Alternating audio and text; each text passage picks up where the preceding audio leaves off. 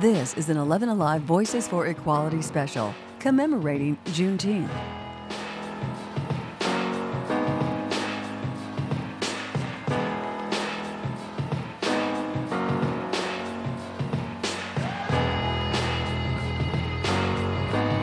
Welcome to Voices for Equality. I'm Joe Ripley. It's our mission here at 11 Alive to help lift up those who are doing amazing things to promote diversity, equity, and inclusion all over Atlanta.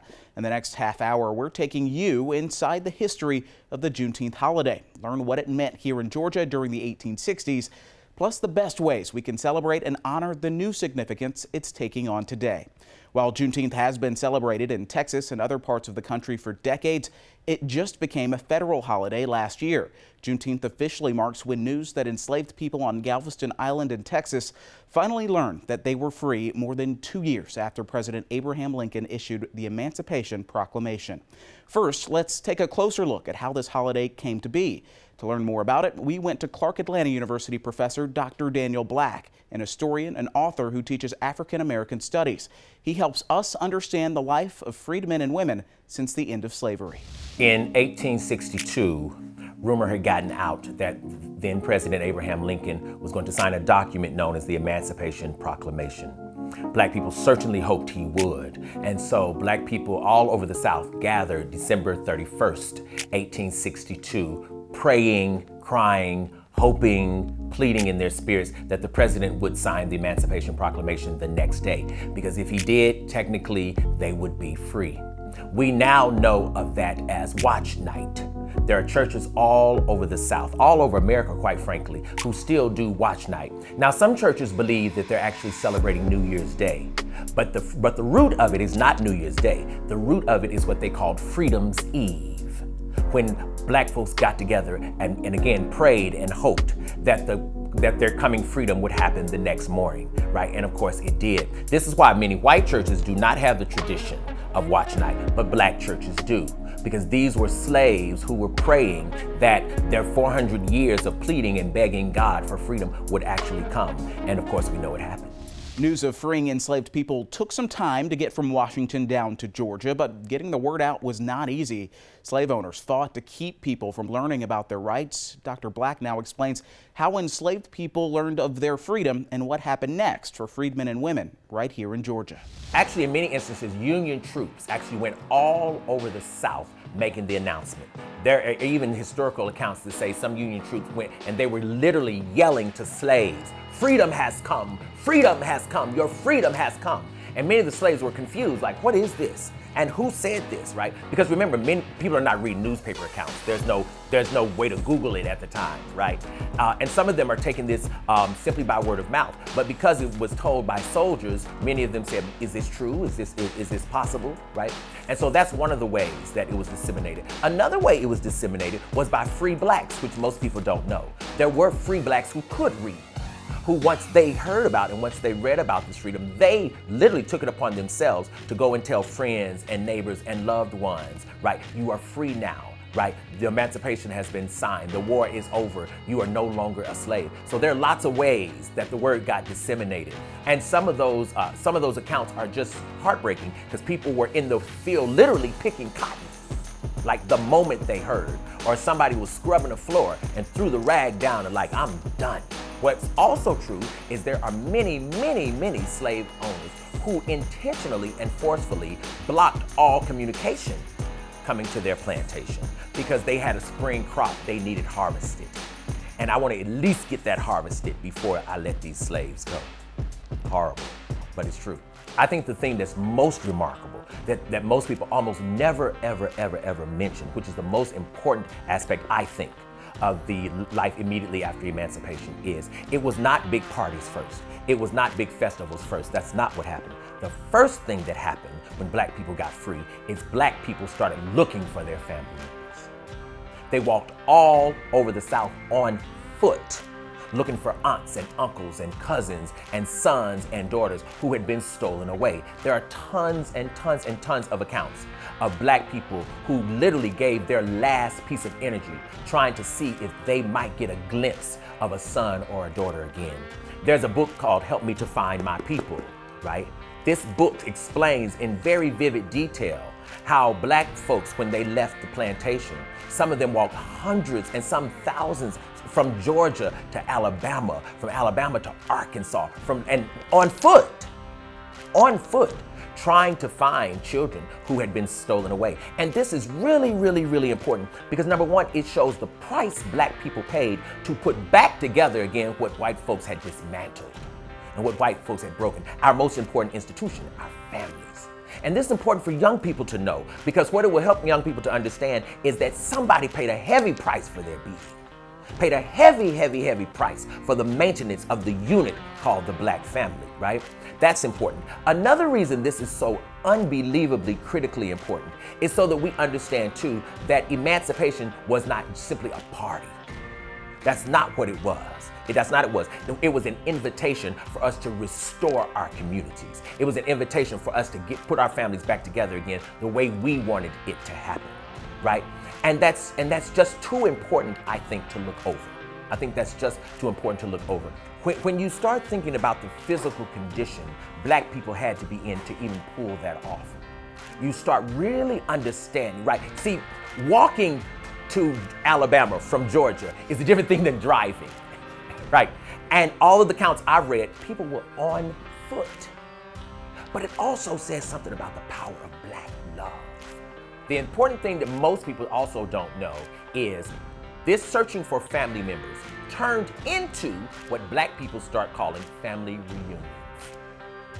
The black family reunion now, which almost all of us have been to at some point somewhere, right, is the exact thing that black folks did once slavery ended.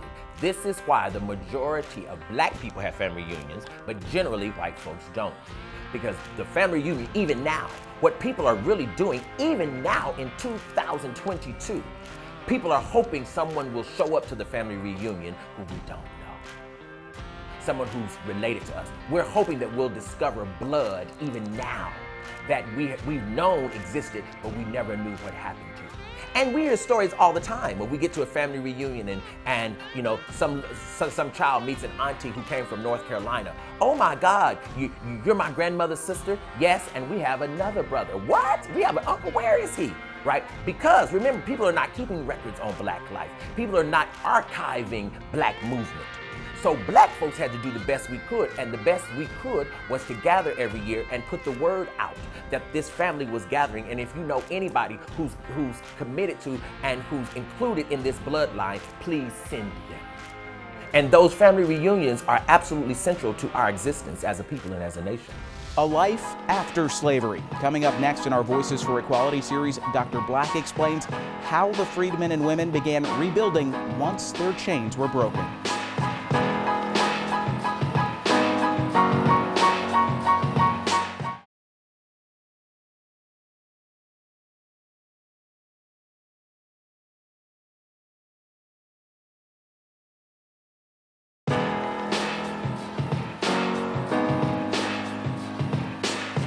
Welcome back to Voices for Equality as we take a closer look at the history and celebration of Juneteenth.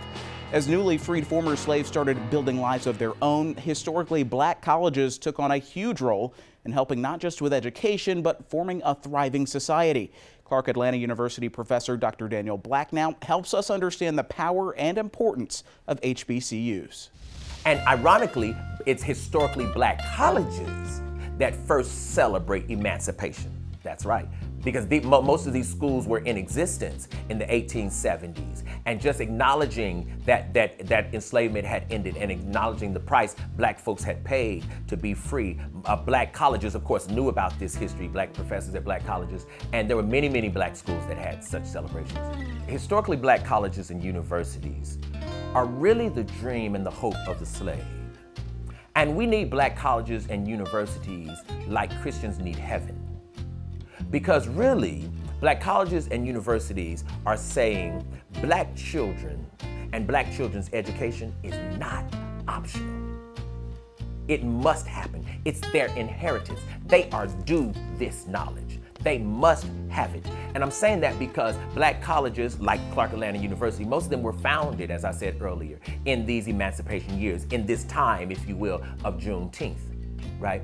And we have to understand that these schools are doing a level of education, and these schools are teaching things that majority institutions never, ever, ever, ever teach. And without black schools, black people, the black community, and America in general would degenerate and would be far less in terms of quality and culture.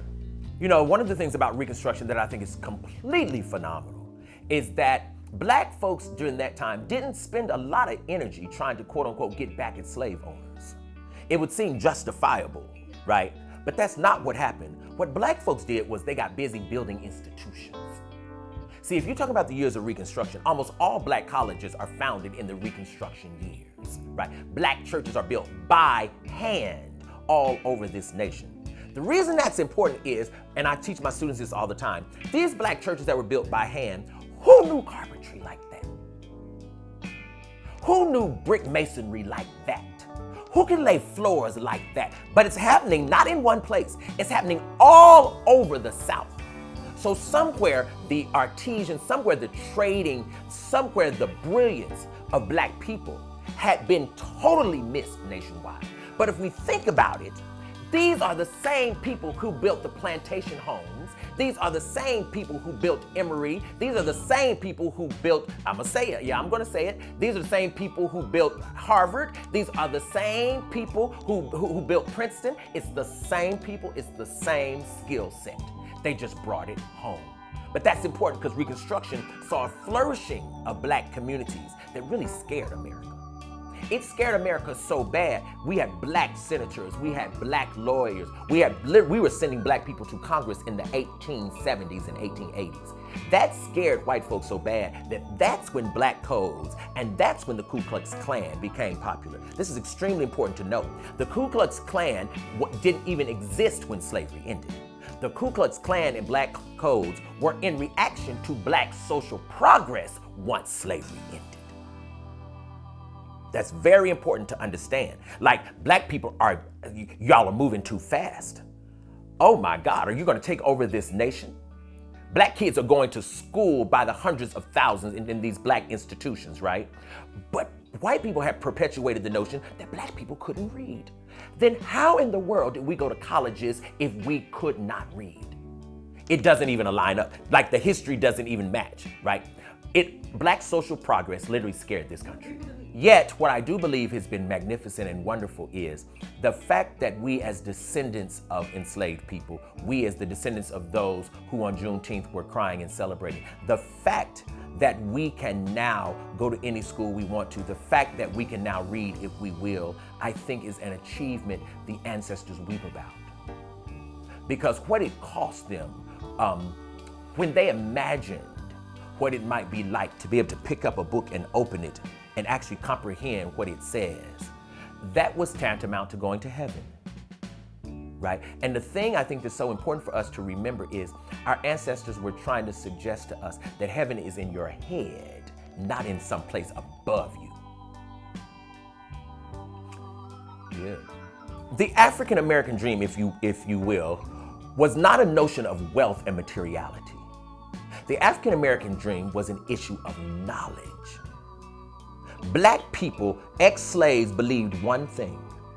If you could gain enough knowledge to create your own life on your own terms, to know God for yourself, if you could attain enough information through reading, through writing, such that you could not be enslaved again, that was heaven. That was freedom. It is considered one of the oldest jubilees in the South. Up next in our Voices for Equality series, we head to Thomaston, where many in the small Georgia community are trying to preserve their place in history.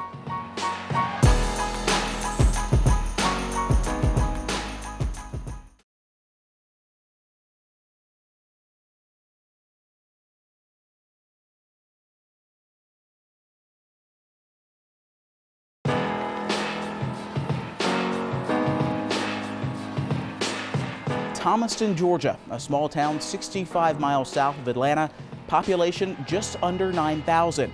But a big moment in history happened there, Emancipation Day, back on May 29, 1865. More now on one of the oldest celebrations of freedom here in Georgia and the slow-moving wave of freedom across the South. On May 29th, 1865, that's when, in a place called Thomaston, that's when slaves heard about it there. And consequently, the largest emancipation celebration happens actually right here in Georgia, in Thomaston, Georgia, in a place called Upson County. Thousands and thousands and thousands of black people gather absolutely every year in Thomaston and celebrate what they call Emancipation Day. The Civil War officially ended on April 9, 1865, but the Confederate Army did not surrender quietly or quickly. Here's Dr. Daniel Black, an historian and professor at Clark Atlanta University. Of course, the Emancipation Proclamation didn't free anyone really immediately, right? And we know most folks didn't even hear about it. Juneteenth and 29th May are twin brothers and sisters, and they run together. Author and historian James McGill has written extensively about the black experience in Upson County, where enslaved people, he says, learned nearly 2 months later they were finally free. They called all the slaves to the courthouse square and told them that they was not able to feed them, and so that's when they turned them loose. Slaves, they didn't know how to act. They didn't know how to respond because they were so used to their slave masters helping them. McGill says a man named William Gifford created an Emancipation Day celebration at the old train station in Thomaston in 1866. Each year since, it's grown to now include thousands from around the South, considered to be the oldest emancipation celebration in the region. Almost kind of as a counter celebration to the 4th of July. You know, like, how dare you celebrate freedom, America, if I was not free? It wasn't just partying and just eating. It was also memory, and it was also remembering.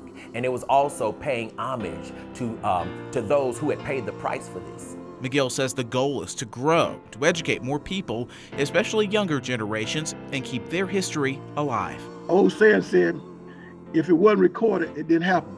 You know, but now the Lord has blessed us with information, and we should not let our history die. It's not just another day off. Coming up next in our Voices for Equality series, Dr. Daniel Black explains why Juneteenth is an important day to remember in America.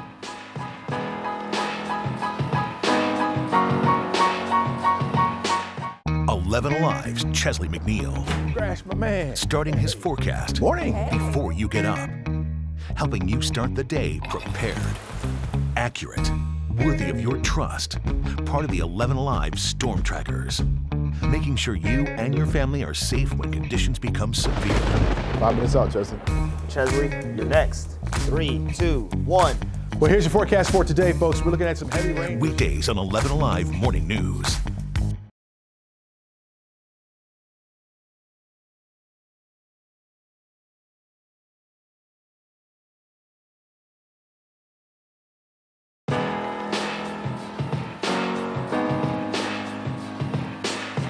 Juneteenth as a federal holiday is still a hot-button issue here in America. Even though the holiday was signed into law a year ago, many still believe it should not be celebrated. But Dr. Daniel Black tells us why the day enslaved Americans learned of their freedom is so important to the fabric of our history. It must be a holiday for everyone to celebrate. It must be a holiday for everyone to celebrate. It's really more for white people than black people. Why? Because slavery was white people's doing. That's the notion that slavery ended. White people should be celebrating that their good senses returned. That's really what this is about. Like, they finally saw the light. Because how dare you have churches? How dare you talk about Christianity? How dare you talk about God? How dare you talk about the salvific nature of Christ and hold human beings in bondage? There was something about Christ you didn't know. So for me, Emancipation Day is the day America meets Jesus. Because the day you understand my people ought to be free, now there's the possibility that you might know Christ.